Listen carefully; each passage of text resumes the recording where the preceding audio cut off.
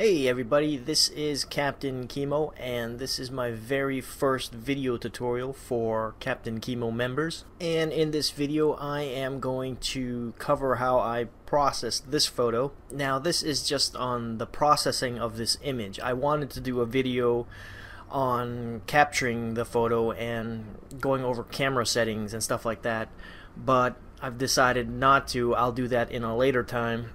I wanted to get this video out by the end of this month. And with that said, let's go over what we're going to do here. I'm going to show you the exposures that we're going to use. We're going to use 4 exposures. This is the first one. The first 3 exposure that we're going to use is for the moon only, and we're going to take those 3 exposures and tone map it in Photomatix Pro. So we're going to take this exposure. This is the even exposure. This is the under exposure, and we're going to use this for the detail here in the moon. And this is the overexposure, and we're going to use this exposure for the colors in the clouds. So we're going to use these 3 exposures here to create this one exposure in Photomatix. And once we get this exposure, we're going to merge it with another exposure, and that would be this exposure, which is evenly lit.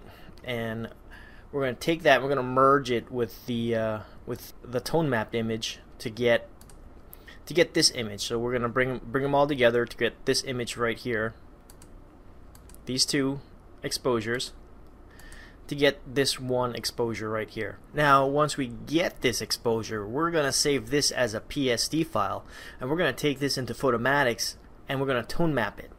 And when we tone map it, we're going to get this image. It's a little intense, but we're going to take this image and merge it back in with that image, and we're going to do that just for the color only, so we'll give it a little bit more of a pop, and what we'll get is we'll get this photo.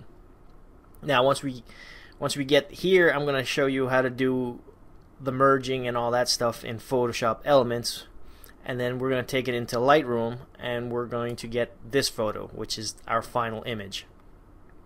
So with that said, let's get started.